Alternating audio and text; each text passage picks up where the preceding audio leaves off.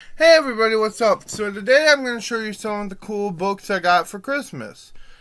Now, I hope you guys are having a good Christmas, and if you guys don't celebrate Christmas or celebrate something else, I hope you have a good day ever anyway, and I hope whatever you guys celebrating is pretty good, and yeah.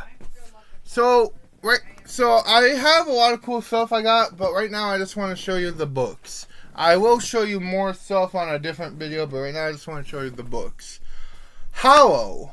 The Pocket Poet series, and other poems, Allen Ginsberg, really cool poem. I actually did a review of this on my old channel, on my Growing Sickness channel, if you remember that. Great kind of beat generation poem. Speaking of beat generation, I'm actually going to do a review of this one, sometime, but Beatnik Fascism. I saw this on the internet. I was curious about it, and right away I know I had to get it. Basically, this is by Brian Abison. Sorry if I butchered that name. But basically, Beatnik Fascism is a book he wrote after seeing the Twilight Zone episode.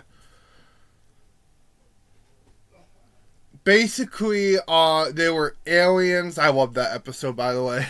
They were aliens, beatniks, basically, made to take over the world, but this guy fell in love with a girl. And basically, he was trying to... It's a weird episode, but it's a good episode. But what he took away from it, it's interesting.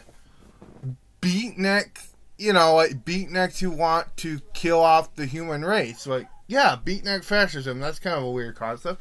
Well, he was doing some research, and this book is kind of disturbing, but it's an interesting read. It's basically, do you know, like, in the circles of, like, weird kind of anti-progressive kind of alt-right people, I'm not going to name names, but they would say things like, conservatism is the new counterculture or something. This book takes a look of, like, what does that really mean? Basically, it's a bunch of poems, and it's basically saying, like, if you really think about it, even the beatniks, who were very progressive and radical people for their time, they use a lot of N-words in their books and a lot of gay stereotypes, even though a lot of those men were gay. A lot of those Beat Generation people were gay. And it's a really interesting read just to think about, because I think right now we're living in kind of an alt culture, if you really think about it. Not just alt-right, but alt-left. Alt-right, alt-left, alt-libertarian.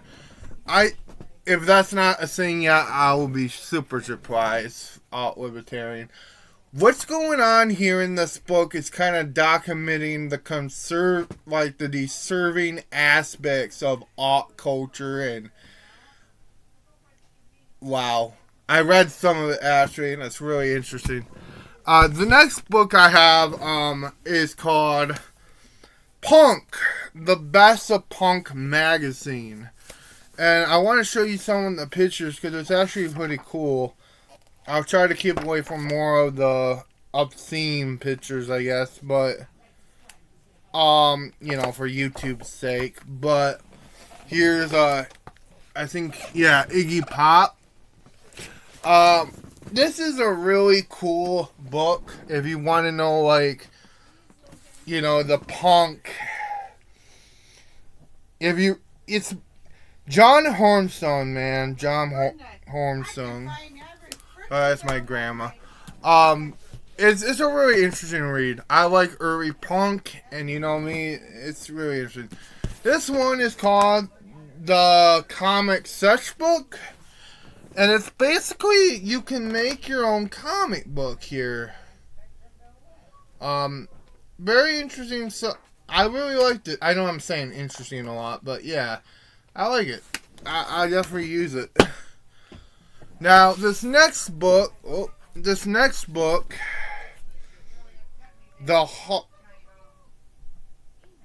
is called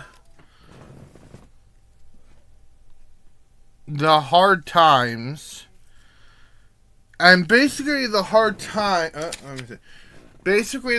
Times, a history of punk and hardcore.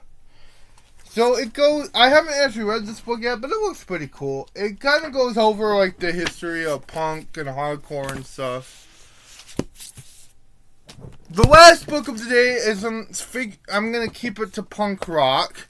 CBGB's.